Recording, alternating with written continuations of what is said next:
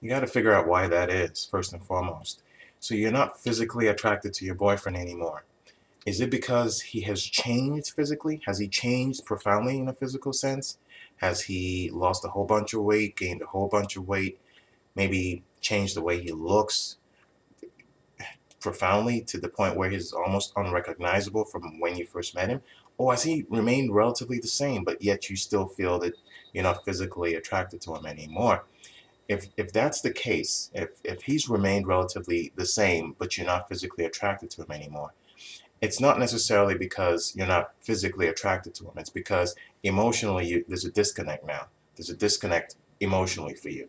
And a lot of times with women, women can have physical enjoyment without necessarily having any emotion connected. But for something long term, typically there is some form of emotion there. And now if you're not physically attracted to this guy that is your boyfriend and you've been with for a while, that means there's an emotional disconnect there, which means the relationship is probably over.